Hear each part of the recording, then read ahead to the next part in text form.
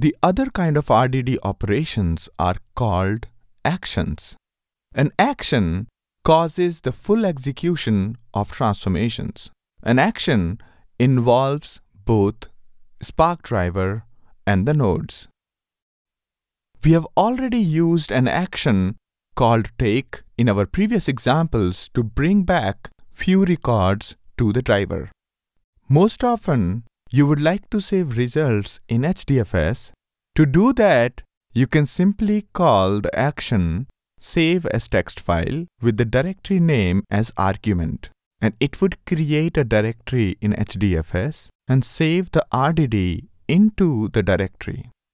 If there is already a directory with the same name, it would throw an error and would not proceed.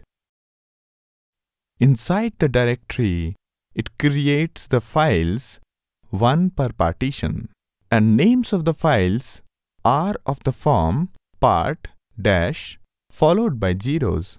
Let's take a look.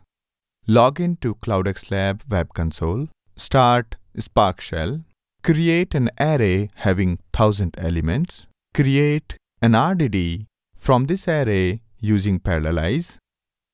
Let's run a map transformation over our nums RDD and then call the SaveTextFile action with my directory as argument.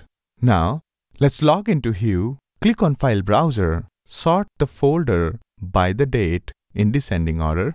You will see a folder with the name My Directory. Click on it.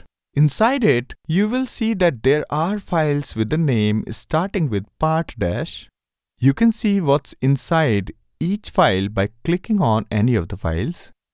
You can see that the data of our RDD has been saved in these files in HDFS.